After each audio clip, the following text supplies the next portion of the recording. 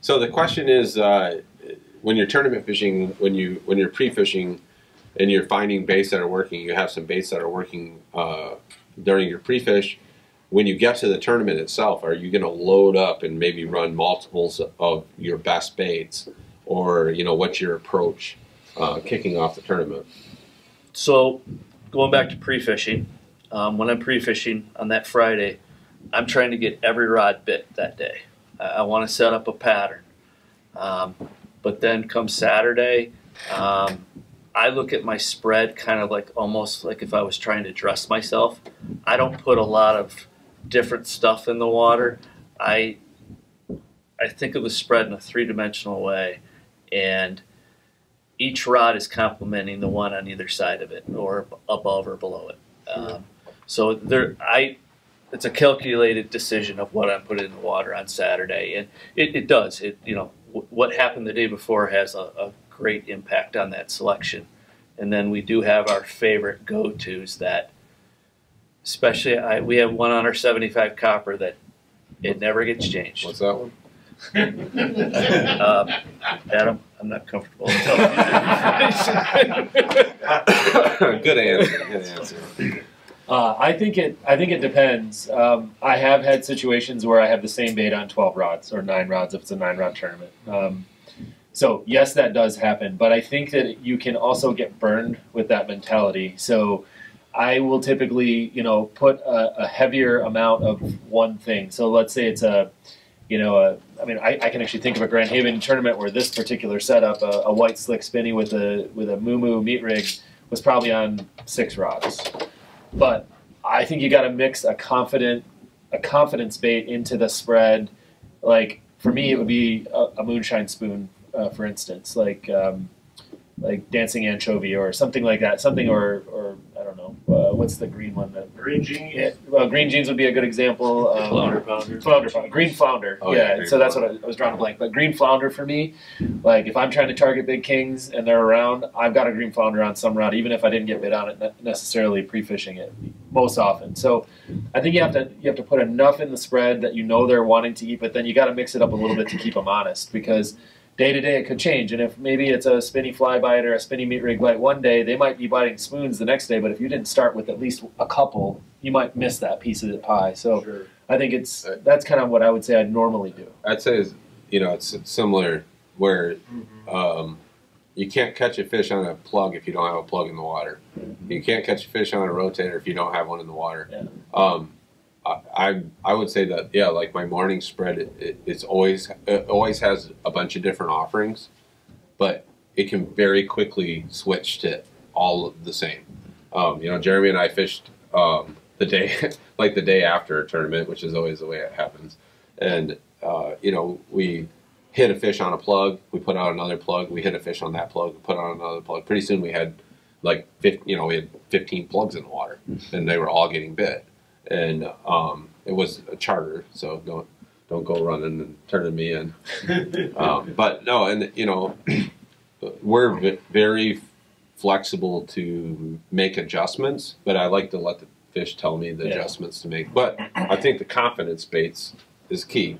If you caught a fish on the same bait over and over during the week, that's a confident bait. But then you always have, every boat has these kind of magical baits that they always fall back to, and it's kind of humorous because it's totally different between each boat. Sure. And I always say if you run the same bait over and over and over, it's probably going to catch fish, or you're not going to catch fish. One of the two.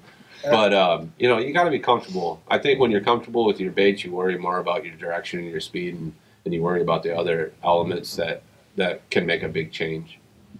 And I'll take mine. If I got one that's really good, it's probably coming off to be used on game day. Mm-hmm. I may run one very similar like it, but the one that I know is, it could be the exact same bait, but that one's going for game day. Yeah. And I'm going to have a game day box. And then, like you said, it can change quickly, but there's always going to be a game day box that I'm not going to, I don't want to take a chance on losing that one I know that's working really right. that 5 other ones might not be. Especially with spoons. Yeah. Spoons are especially. there. You can have 5 of the same spoon, 6 of the same spoon, and one of them's got teeth marks in it, and the other ones don't. And you know, that's my. I go downstairs. I'm gonna grab a bait. It's gonna have the most teeth marks in it, you know, and it's gonna have a VMC hook on it and be ready to rip. I have an old black and raspberry Pro King. Oh yeah. I think I've owned it for 30 years, and that is a prized possession. Better have more than one of them, right? Yep, and I do. But there's one in particular, Yeah. and the raspberry, it's faded from being up in a rod holder at the dock or so, you know. Yeah. And that Sounds like one, it's behind a 175. And I won't just get one. I'll take 6. Or Yeah. if I know it's my bait, it's going to be Yeah. a lot. Yeah. So I don't buy one of one bait. I Never, buy never 2. just one. Just I don't usually even just buy 2. it's going to be a bad. minimum 6 if I get them or more.